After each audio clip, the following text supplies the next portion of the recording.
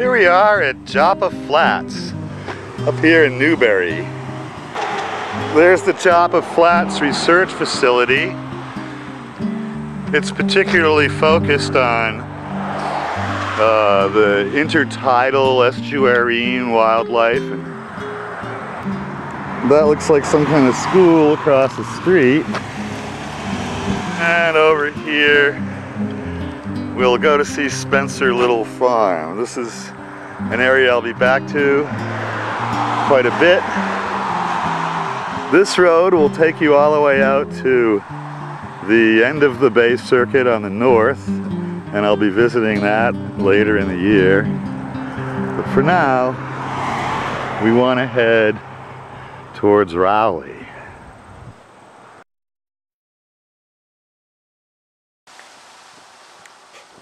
And directly across the street here, we find the Eliza Little Walking Trail. And it's a property of the Society for the Preservation of New England Antiquities. It's one of the oldest homes in the Commonwealth. And it's also where the Bay Circuit heads down towards Rowley and eventually to its southern terminus in Kingston, where I've been spending altogether too much time of late.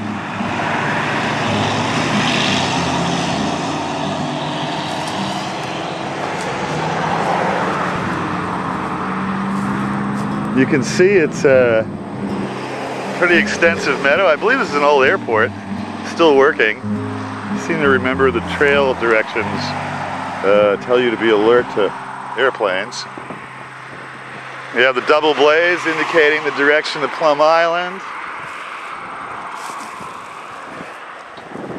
The sun coming down on the sign.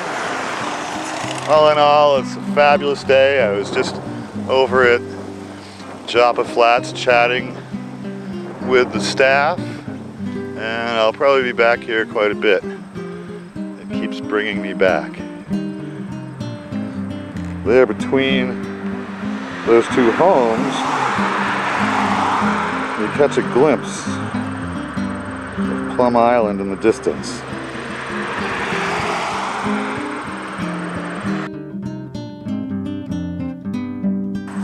I think I understand.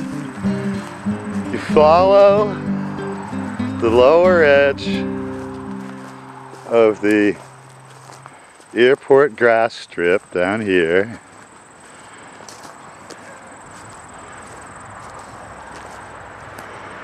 And you head this way, sort of skirting it. Don't want to annoy the planes.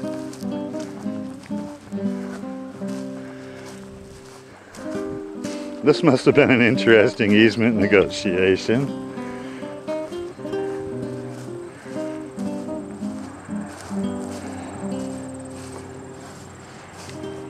See the airstrip. Pretty impressive.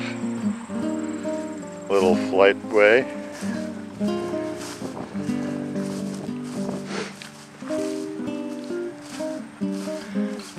And follow along the edge, and we should be coming to the divergence before long. And sure enough, don't have to go very far.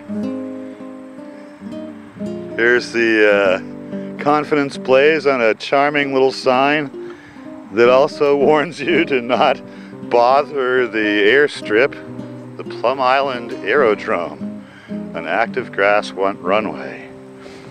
So should you end up over here, just make sure to walk along the edge of the shrubbery and everything and head that way. Do not walk across the middle of this seemingly tempting field. It'll drive the pilots crazy, and it could result in some significant injury to yourself if they collide with you. So here's where it goes back into the woods. And we're heading Rowley Wood. I should be in Rowley before too long. It's a pretty cool trail. Got some ancient boardwalk action. Everything's nice and dry this time of year. Mosquitoes are getting annihilated by the sudden precipitous drops in temperature.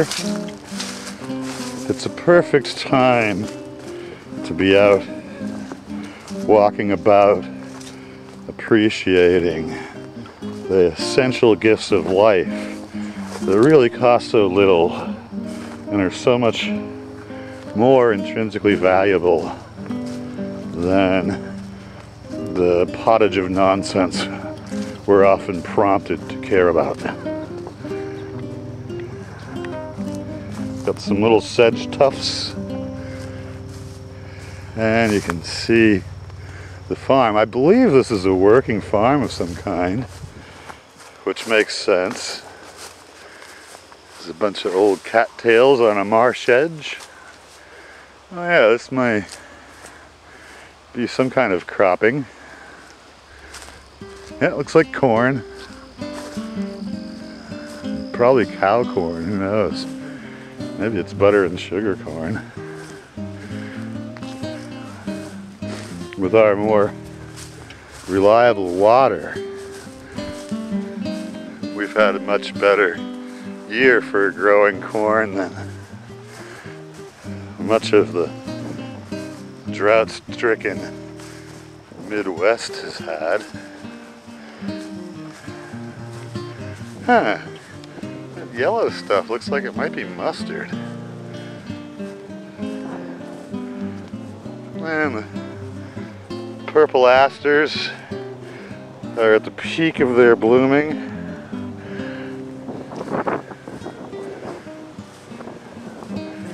Nice little readily trimmed trail.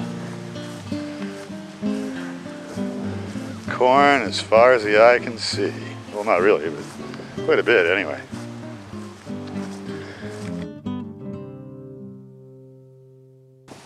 And here's how they solve the problem of blazing where there's no trees to put one on. A little post, which up here seems to stay put. I think in other places, post blazing runs the risk of being ripped up by the disgruntled.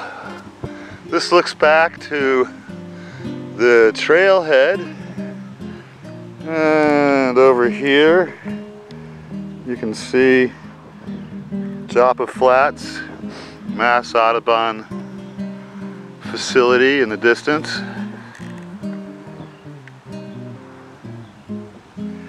All of its solar panels gleaming on the roof. They were so excited about the Rough Meadows project. It was pretty funny. I'll be examining it anyway. I was looking it up the other day. It's a cool collaboration.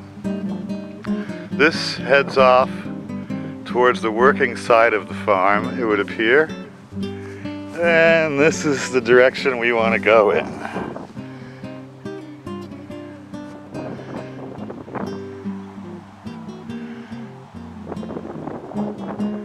A little turn, not an Arctic one. Ooh, looks like we got a bit of zucchini in the weeds. Some such squash.